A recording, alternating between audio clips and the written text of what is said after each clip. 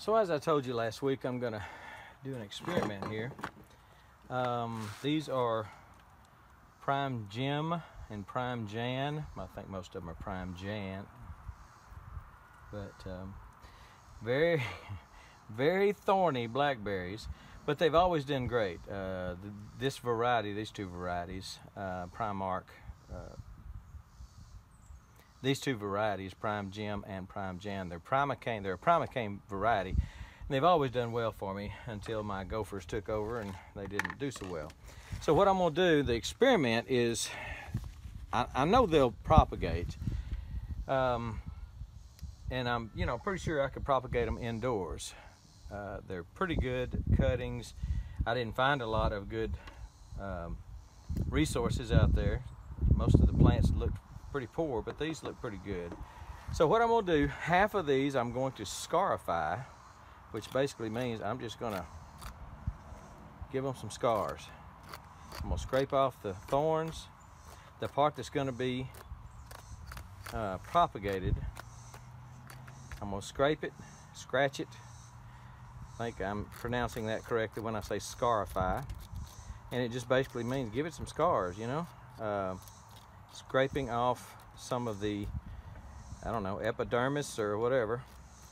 And sometimes this will help different cuttings to root better if you give it a scar, a little bit of a scar. So I'm not going to dip them in anything, no rooting hormones, simply because of the way I'm going to propagate them, and I'll show you that in just a second.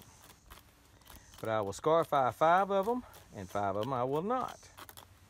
And this is the experiment to see if that helps the propagation any, and to see if this mode of propagating is viable.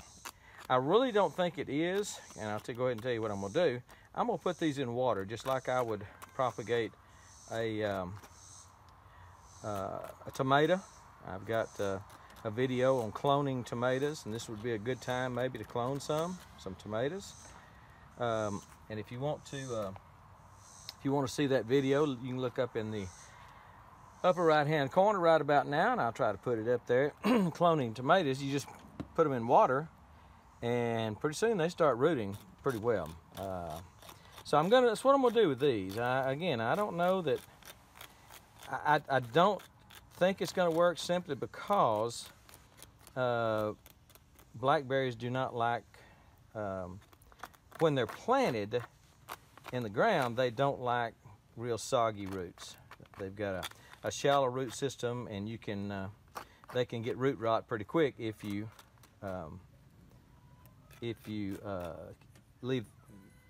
water the soil too much, and they get kind of waterlogged. This is a pretty good size cutting there. I'll make sure I get him in the scarified bunch. And I'm going to put these probably in a mason jar with some water. And I'm going to scrape up, scarify about half of them. I got 10 cuttings. I'll do 5 and 5. That'll give me a easy to figure out percentage, because I don't do math real well. So there's that. I picked that one. It'll be 5 that are scarified, and 5 that I just leave the thorns on, don't touch. All of them going in the same water. And again, I'm not sure this will work. It might. I've never seen anybody do it before. Let me put it that way. Not saying they haven't. I'm just saying I haven't seen it happen.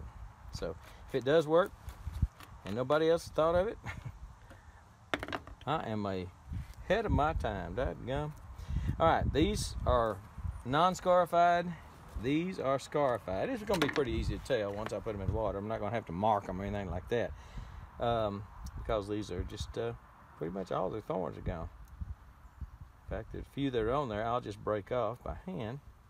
I missed a few, and that'll tell me which test group is which. So I will let me put these in water, and I'll show you them in water, and then we'll be back probably next week, week after 2, and showing you the results, see if anything happened. I suspect if they're going to root, especially in water, I'd be able to see it pretty doggone quick, because it's going to be in clear water. And so anyway, Let me get these done, get the thorns broke off all these, and get them in water. I'll show you. So I got them water. What I did, I'm not going to use inside water, which is treated. We're on a community water system. Outside I have wells, and so these are going to go in well water. Trying to do this without a tripod, and I should have left it set up. And they need to be, like I told you on the other ones, once you cut them, they need to be in potting soil or in mix or in something pretty quick. Don't let them sit out and dry. So again, I'll be able to see pretty quick if it starts to make roots, like you would on a tomato cutting, a tomato sucker that you would clone. Again, if you want to know how to do that, look up there right about just click that little doodad, little round thing up there, and it'll take you there. So I am going to put them indoors because I want to take care of them a little bit better. I want to mist them. If they're outside, I'm not going to be able to mist them well. The tops may not dry out simply because of the wicking action of the water. It might not need a whole lot of misting because of that. I don't know, but we'll find out. I've probably got several nodes, the little places that it's going to sprout roots from. Several of them in the water, like that one right there, like that little place where a little branch was. That's where they're going to sprout roots from, if they sprout roots. So let me take it inside. I'll mist it several times a day like I did the other ones. Try to be a little bit better, a little more consistent with these. I don't really want these plants. I'm just doing an experiment to see if this is a viable way to propagate blackberries. It's a skill I may want to have someday in the summertime. May need me some plants in the summertime for next year, and best time, this would be a great time to propagate because you could build a great root system, put them in pots in September, October, something like that, and then if you're in the South, you would want to plant, or I like to plant in the late fall, November, December. If you're up north, you would probably want to plant in the early spring, but that would give you an opportunity to make several months worth of roots when they're in individual pots, once they're repotted. But we're getting way before the cart is way before the horse right there, because we got to sprout some roots first. So let me take it in the house.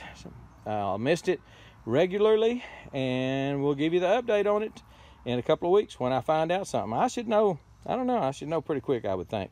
When they're in potting mix, you can't tell. When you see that sprout come up, it's because it's already started making some roots. So I would think, I'm leaving a little bit of green on here, by the way, and I may cut some of that off. I don't like to leave maybe a couple of half leaves or something like that.